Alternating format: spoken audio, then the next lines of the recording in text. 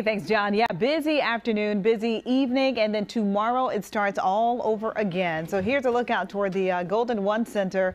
We got a little lull in the action. Cold fronts approaching the area right now. So you're going to have some waves of rainfall moving through, maybe even a few thunderstorms. So here is a look at your first alert action day and what is on the weather menu today as well as tomorrow. Well, we got a series of 3 storms impacting the area. The first one coming through right now. Heavy mountain snowfall expected, valley rainfall heavy at times, and of course windy conditions are expected. Now, something that's not on that board slated, right? It's not the cold. We haven't mentioned the cold so much, but it's chilly outside. 44 in Sacramento, 44 in Vacaville, 43 in Stockton, mid to upper 30s coming in for the hills and the lower 20s coming in for the Sierra.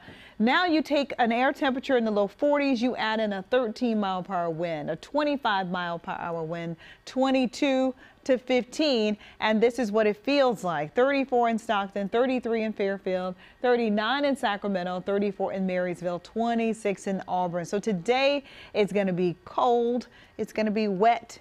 It's going to be windy, a lot like what we left you with on Friday, what I left you with on Friday weather-wise. So wind advisory in effect through 4 o'clock in the afternoon, and that's essentially going to be the valley floor. Chico, that's going to be Yuba City, even in parts of the lower foothills through Auburn, Sacramento, all the way down to Modesto. Those winds coming in out of the south around 40 to 50 miles per hour, and those are some of the strongest winds that's coming in with the passage of that frontal boundary. So here's your Doppler radar, and you can see the yellow and the orange. That is essentially some of those heavier rounds of rainfall coming in with that frontal boundary. And it's really coming in at a pretty nice clip. Through Stockton, you got some moderate to heavy rainfall, also moving into Lodi, into Galt, more in the way of moderate to heavy rainfall south of Esparto, moving in through Winters, also impacting Woodland. And as we continue to move up to the north and east, Wheatland, you're also looking at some pretty moderate to heavy rainfall coming through.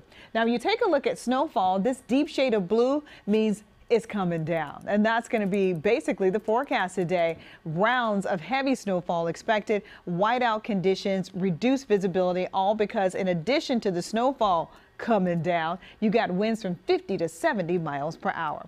Now take a look at your futurecast. You can make out the frontal boundary. Here it is right here. You got winds coming in out of the south ahead of it. You got westerly winds back behind it, and you can make out that line. Now, once the cold front crosses the area, we'll have some showers. You'll have some breaks in the showers. You'll have some pockets of sunshine, and you can see at 410, not a lot going on. However, with the pockets of sunshine, if you get enough daytime heating, that can almost spark instability, and that is what could fuel the chance for isolated thunderstorms. That's going to be in the forecast this afternoon through this evening, especially back behind the passage of the cold front. Then we have another round of the chance for rainfall heavy at times coming in around 6 o'clock in the morning on Tuesday, and then another round comes in around 3:45 in the afternoon, and then after that we're said and done at least for about 3 days. But here's a chance of the thunderstorm outlook. Parts of the hills all the way to the Bay Area. Slight risk of thunderstorms, small size accumulating hail. You could have grapple, gusty winds. You know the drill. For blizzard warning, that's going to be in effect to 4 a.m. on Wednesday, and that is where you got that red shading there. In order to have a blizzard, you got to have really strong winds. That is the one key component you have to have in order to have a blizzard.